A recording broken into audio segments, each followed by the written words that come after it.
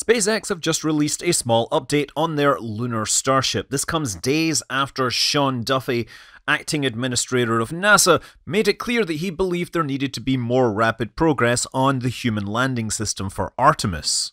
While some people had been suggesting that SpaceX should create a shorter, stubby Starship for lunar landing, the design updates they've shared still show an absolutely massive lander, providing interior volumes we haven't seen since the Skylab station.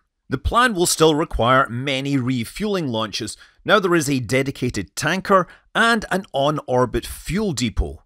And this is unsurprising after recent renders showing on-orbit refueling showed a non-androgynous docking system.